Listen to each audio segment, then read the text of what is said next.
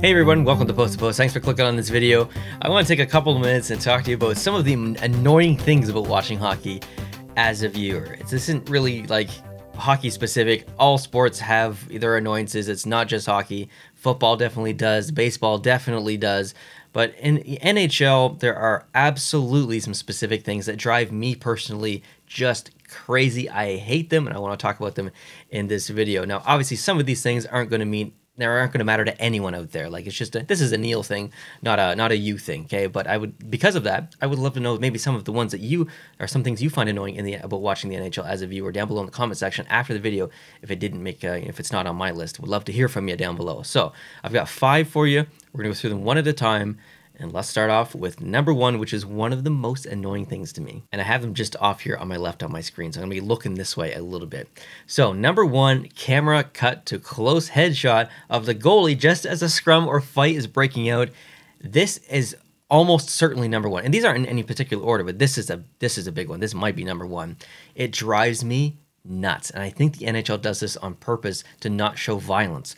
But you know, there's a save, the goalie covers it, maybe there's a stick that kind of pokes in, someone gets a little bit aggressive trying to protect their goalie, maybe they drag him away or they give him some business, you know, drop the mitts a little bit, and we don't see it because the TV stations or the broadcasters or whatever in the truck, they've got this predetermined shot.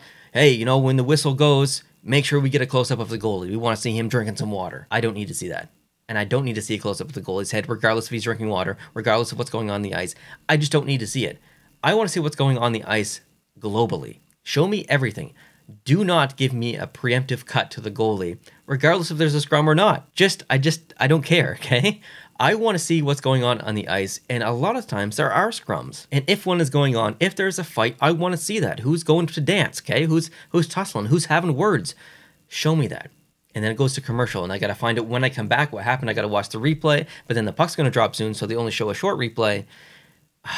It just drives me nuts. So I hate the fact that broadcasters do that. I think it's stupid, and it would even be more disappointed if the NHL was responsible for that by design.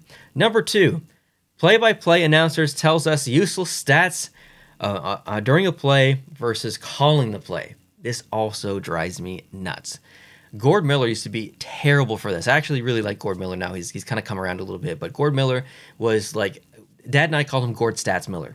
Because he'll be calling the play, and then all of a sudden he'll just break the call of the play, and he'll tell us a stat about a player. Oh, you know, the last time that this guy scored on a Tuesday was 1961, and he had Cheerios for breakfast.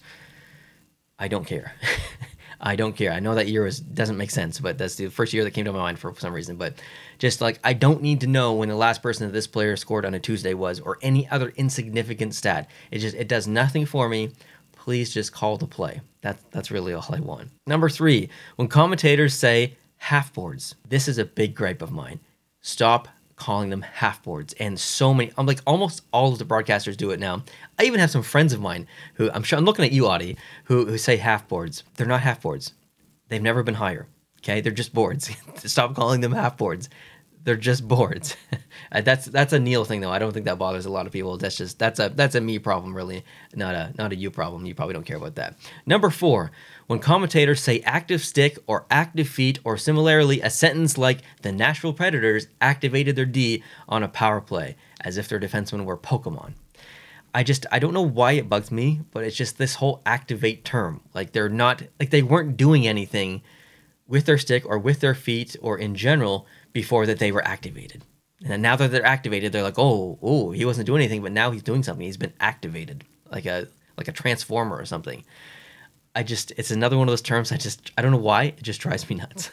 And then the last one here, linesmen who think they are gods when dropping the puck, taking forever, kicking people out, etc., just doing whatever. So they'll be going to drop the puck, and someone sneezes the wrong way or something like that, and be like, okay, you're out. Just drop the puck. It can't be that. It has to be on the linesman to just like, there are really good linesmen and there are really, really bad linesmen. It has to be on the linesman to kind of drop that ego and just drop the puck. The viewer doesn't care.